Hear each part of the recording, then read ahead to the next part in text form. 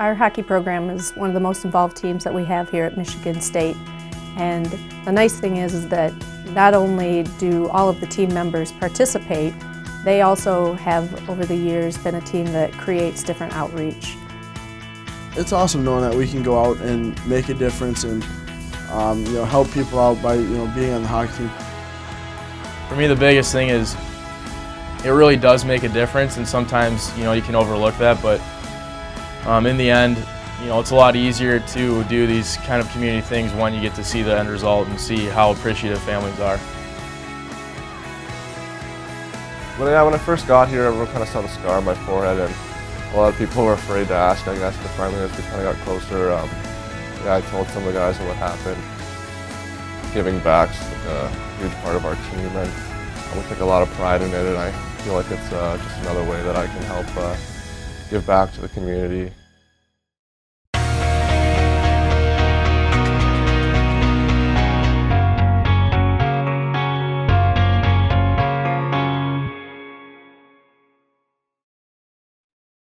Our hockey program is one of the most involved teams that we have here at Michigan State. And the nice thing is that not only do all of the team members participate, they also have, over the years, been a team that creates different outreach. I guess it really all started back with Drew Miller. Initially, he started a program called Spartan Buddies, where our student athletes went and would volunteer at the pediatric ward at Sparrow Hospital. And again, it was started by hockey, but then all sports have joined that outreach, and they get trained and go and visit. And then from there, working with some of those children, Justin Applicator and Dan Sturgis realized that we need to do more to give back to these children. So they really wanted to raise money and started what's called Shoot for a Cure, and we do various fundraisers like Chuck a Puck is one that has gone on. That they came up with. They really want to push to get that to raise money for the children's cancer. And then from there, I believe the next one that came about was the Student Athlete Food Drive, started by Chris Forfar and Tori Krug. And that actually, they were freshmen when they came to me with that idea, which is really awesome for freshmen to take that lead in. So it's the Student Athlete Food Drive, but it was started by the hockey program. And then the other event that we do, the Teddy Bear Toss, is one that they really pushed a few years back. Jeff Lerg and Justin Applicator were key in trying to get that to take place here as well. Freshman year, Tori and I, we were bouncing a bunch of ideas off of each other, trying to create something for our own that the class of 13 could start. We came up with the idea of a food drive, and we both decided it was a good idea. Tori already had a model which he had used previously in high school, and we kind of just ran with it. I think it's a big part of our team, giving back to the community. We're always looking for new ways to get out there and help out, and we are currently active in teams for Toys Which we adopt a family. We partner with the Salvation Army, and we adopt a family, and we raise money as a team, and then once we get all the money, we go out and buy their Christmas gifts for their kids. And one of our off days, me, Humayan, and Wolfie went out and shopped Toys R Us for the kids and got them Christmas gifts, and we had quite a bit of fun in the process. Yeah, well, I was trying to put together, a group of guys that could efficiently get the job done together. So it was me, Justin Humayan, and Michael Ferrantino, and so we had the list. We didn't really know what to expect because some of the things on the list I've never heard of before, but we went there and started looking around. At first it was slow, couldn't really find what we were looking for, but we actually had a great time doing it. So Ferrantino's still a young kid, so in the Toys R Us, he kind of excels in that environment, and I think he was kind of dragging Humayan into it as well. Right, it was fun to get out and do something different. Going to Toys R Us, me and Humayan had a little stick horse race and stuff like that. Wolfie, do unicorns fly? Yeah, I imagine. I'm just gonna have to beat him on the ground there. So it was a lot of fun, good relaxing day. Well, that's a job well done right there. Yeah. Got off to a rough start, but I think we really pulled through in the end. Giving back is kind of a necessary thing to happen, and it's nice to know that walking in here, giving back to the community that supports us so much is richly ingrained in the Michigan State hockey program.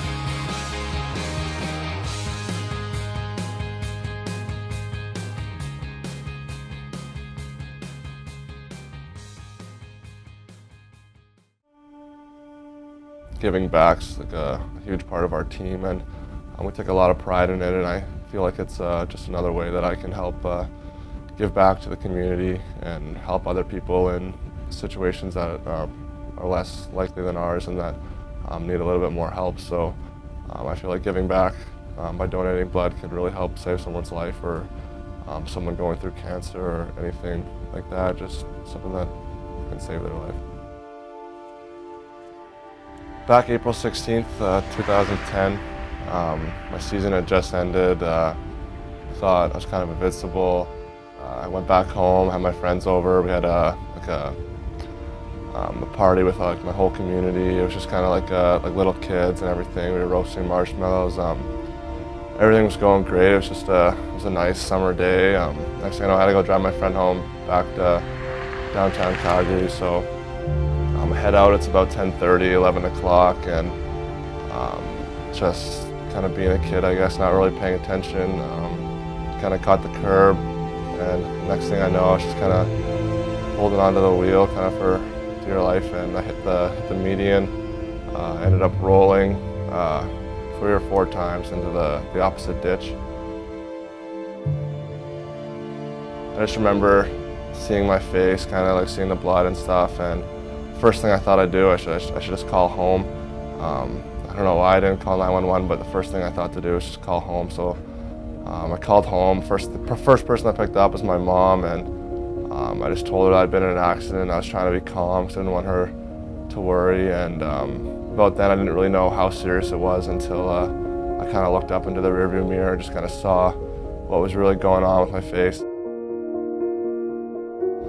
I was fortunate enough I had an ambulance behind me. That probably saved my life. I was bleeding out pretty quick, and next thing I know, the paramedic's right there. He breaks the window of my car and kind of pulls me out of the car, and from there it's just kind of a blur. And as soon as I realized like what was kind of going on, I didn't know what to do. I knew my friend was okay. They were completely fine, so I didn't really have much to worry about after that. So I was just kind of like fighting for my life, I guess. The ambulance kind of came right away, and thank God they had blood on them. They actually already had a patient in their ambulance, but his wasn't too serious, so they ended up taking him out of the ambulance, and he waited for a new one, and I hitched a ride with that one. But yeah, they came with blood, and I just kind of remember like fading out. It's a weird feeling. Just all your muscles just kind of feel like they're gasping for like their last kind of breath almost. Next thing I know, a paramedic stabbed me instantly with an IV, and I kind of remember feeling like a cool feeling. It was just somebody else saving my life by donating blood. I just remember kind of waking up in the hospital to my family right away. When I was kind of awake, I had my dad. I had him squeeze my foot just to make sure that I could still feel it. As soon as he kind of squeezed my foot, it was kind of nice to know that I still had that. At that point, I didn't really know too much of what was going on. It was just kind of like a lot of CAT scans and CT scans and MRIs and just everything, just kind of to make sure everything was all right. As soon as the results came back, it was they were probably, in the worst case scenario, they're probably like the best results that I probably could have asked for.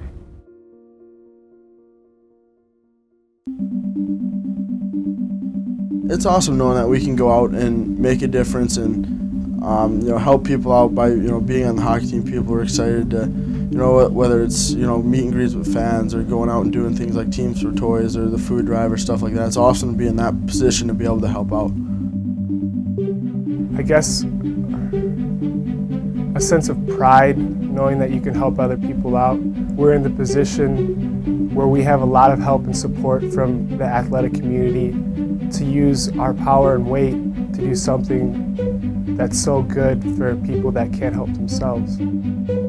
I think for me, the most rewarding thing that I see is how much everybody is getting from the experience. So obviously people think about the individuals receiving the gifts or the visit or what the case may be, so they think about the child. But when you see a parent and they are so excited for their child to be happy. So you see the parent and how it impacts them. And then I see on the flip side the student athletes and what a positive impact all of this has on them, how they feel when they're able to give back to people. It really makes a difference in their lives as well. So I get to see the whole picture. You don't really know how much you need something like that until you're put in that situation, and then you're really thankful for the people that do that. And I just really appreciate all the people that do it that really haven't gone through a traumatic experience, that just do it for the purpose of doing it. So you're saving somebody's life, and it ended up saving mine. So now I feel like I should give back. Now that I was so lucky that I'm still here, that I should keep going back and donating blood to help other people's lives. Well, I think it's just really important to us. I think a lot of guys, know that a lot of families don't have it as good as we have it, and we think that we're a pretty blessed group of guys. So for me, the biggest thing is it really does make a difference, and sometimes you can overlook that, but in the end, it's a lot easier to do these kind of community things when you get to see the end result and see how appreciative families are.